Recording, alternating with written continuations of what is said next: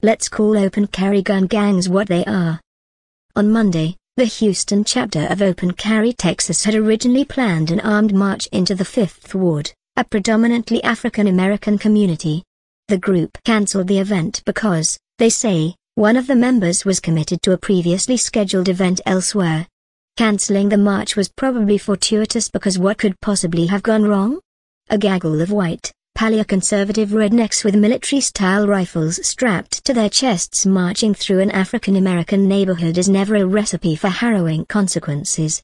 But seriously, while they're not in line with the traditional definition of terrorists, the various open carry gangs popping up in shopping center parking lots, Target stores and all points in between need to face more intensive scrutiny for deliberately inciting fear among bystanders.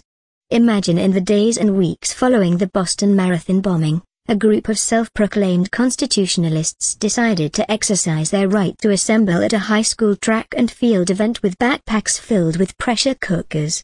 There's nothing inherently illegal about it, is there? Or imagine if following 9/11 a group of Muslim citizens walked into a random public place carrying box cutters and shouting, "Allahu Akbar."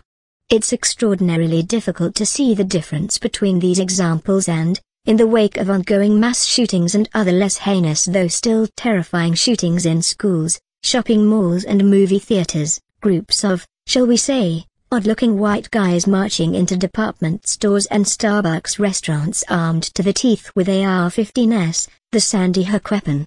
Really, is there any difference at all?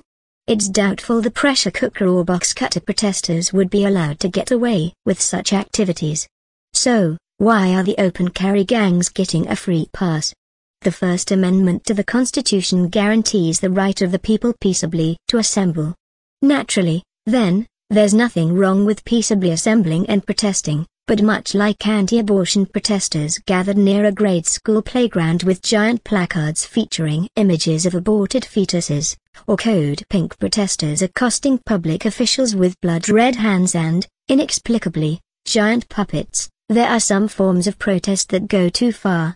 That said, Code Pink and the anti-abortion groups aren't, necessarily, armed.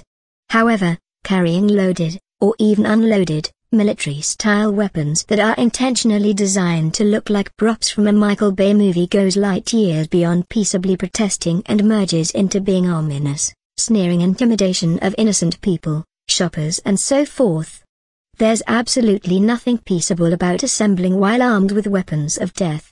If the only thing keeping intact the peaceable aspect of the open carry protests is that they haven't yet discharged one or more of their AR-15s into a crowd, I'm not so sure the First Amendment protects the open carry gangs. What we're witnessing from these groups should absolutely be considered a form of terrorism, thinly disguised as a defiant protest in support of the Second Amendment. Make no mistake, like the Bundy radicals, they're itching for a fight. They want to be arrested. They want a nation in which the open carrying of deadly weapons is commonplace, with the critical downside that once the guns are accepted fashion accessories and the public is desensitized, actual homicidal mass shooters can more successfully blend into crowds without having to conceal a damn thing. It defies reason that in the wake of these mass shootings gun laws continue to become more permissible, rather than more restrictive. More astonishing is the reality that open carry gatherings in public places, especially in locations where the open carriers aren't welcome, isn't a more contentious issue. The logical endgame here is a society in which every third or fourth white guy you bump into at McDonald's is armed with a retail product that can kill you on the spot. It's growing into a Mad Max movie with fewer shoulder pads and more corporate gathering places. Wait, come to think of it, firearms were banned inside Bartertown. So the metaphor doesn't totally hold up, but you know what I mean. As with the conspiracy theory nub bars, there's an opportunity to marginalize the open carry gangs before their ridiculous cause balloons into societal regularity. There's an opportunity to shame them as extremists who are slowly transforming our public places into Tombstone, Arizona.